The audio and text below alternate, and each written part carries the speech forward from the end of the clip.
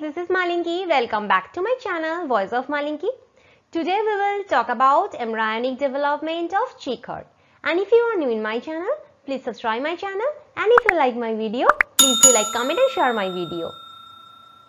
So first of all, the origin of embryonic cheek heart. So among various organ systems, vascular system is the first organ system that is developed in any vertebrate embryo. But it is not really surprising, right? Because in a developing embryo, all tissues and organs require oxygen, which is required to be supplied.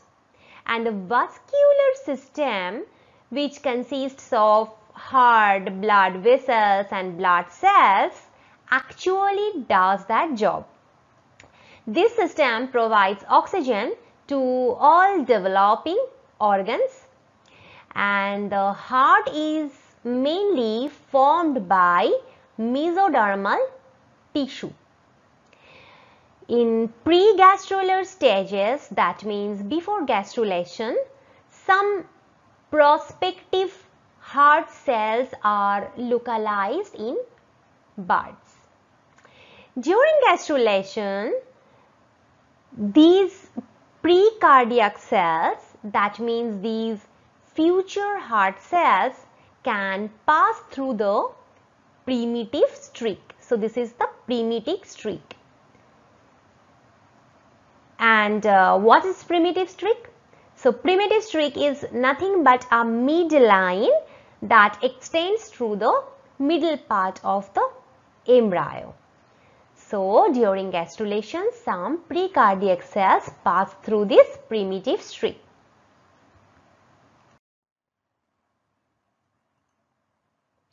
And at about 24 hours of incubation in cheek embryo, the coelom that is present in each side of this primitive streak. So here also one coelom is present, here also coelom is present. So that coelom that is present on each side of the primitive streak, it undergoes dilation. Dilation means swelling. So you can see that this part is swelling. This is swollen part. So that coelom is undergoing dilation, and gradually it pushes in like that. In this part it is pushing. So it pushes in from each side towards the midline, or you can say toward the primitive streak, and it forms this part, that is the amniocardiac vesicle. So the amniocardiac vesicle is formed from the coelom. It is present in both sides of the primitive streak. And the mesodermal tissue that is present beneath this amniocardiac vesicle, that is this part.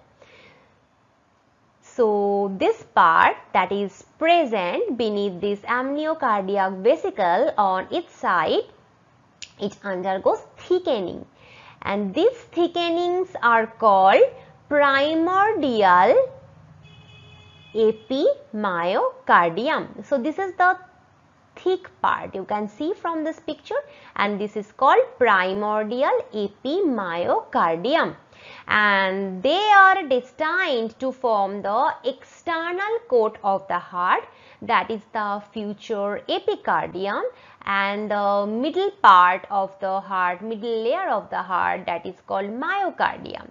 So epicardium and myocardium would be formed from this primordial epimyocardium, that is the thickened portion that is present beneath the amniocardiac vesicle. Now some cells detach from the primordial epimyocardium. These cells are detached from this primordial epimyocardium, and they aggregate loosely between this primordial epimyocardium and the adjacent endoderm. So this is the endoderm part, and some cells are present here which are detached from this primordial epimyocardium, and they are present between these endoderm and the primordial epimyocardium.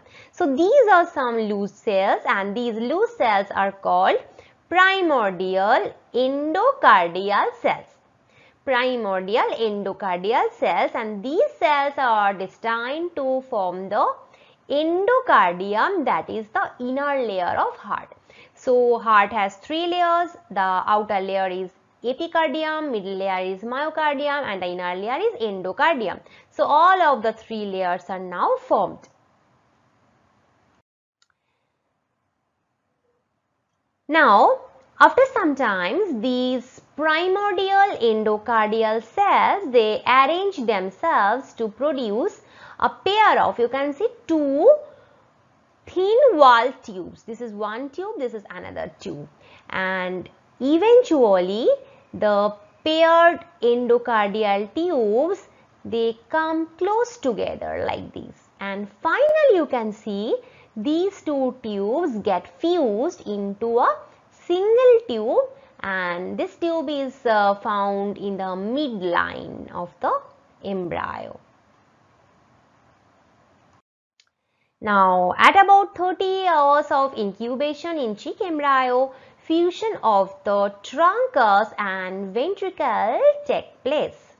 But still you can see that atrium and sinus venosus remain unfused, right? Because you can see pair of atrium and pair of sinus venosus at 30 hours of embryo. And the truncus, this is the truncus, it forms the aorta in future, and the atrium and ventricles are different chambers of chick heart, and the sinus venosus is also a chamber. It basically collects venous blood and delivers it to the atrium.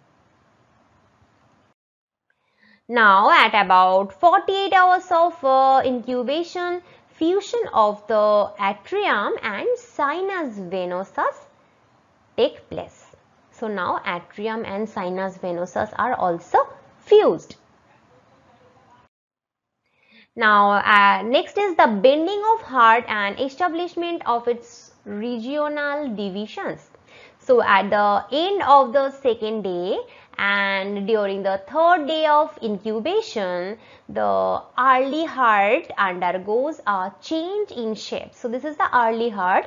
Now it undergoes a change in shape, like its shape is like straight tubular. So it changes its shape from the straight tubular form to the S-shaped configuration. So the shape of this heart is like S-shape. Now the primitive ventricle bends to the right. You can see the ventricle is now bending toward right, and the atrium travels upward above the ventricle, and a prominent median furrow, that is the ventricular septum, appears. And the atrium and ventricle are divided into right and left side. So right atrium, right ventricle and left ventricle are now formed. The heart of chick embryo starts beating very early, like at its 29 hours of incubation in its development. But why? Because of the metabolic requirement. At the end of the fourth day, an interatrial septum develops between the right and left atrium. Here one septum will be developed, that is called interatrial septum.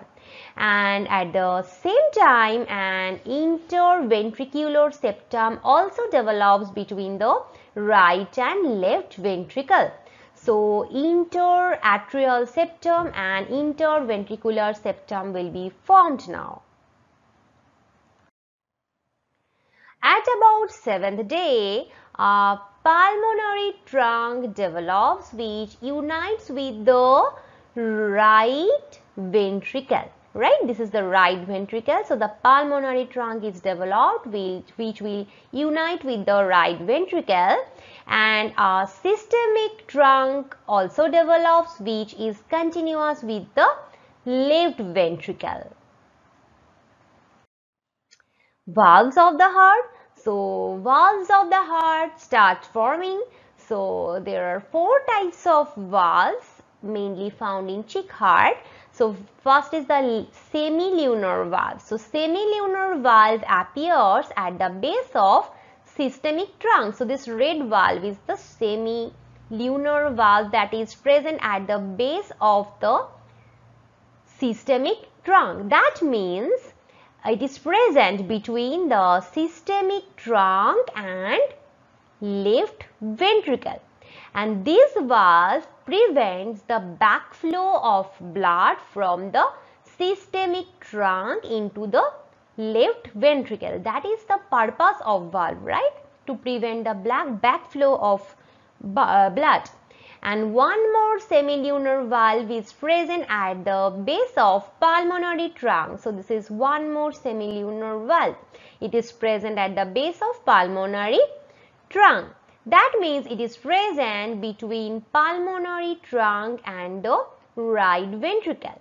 This valve prevents the backflow of blood from the pulmonary trunk into the right ventricle. The auriculoventricular valve appears between the right atrium and right ventricle. So this is the auriculoventricular valve, and this valve prevents the backflow of blood from the right ventricle to the right atrium. Bicuspid valve is present between the left atrium and left ventricle. So this is the bicuspid valve. This valve prevents the backflow of blood from the left ventricle into the left atrium. So this is all about embryonic development of chick heart.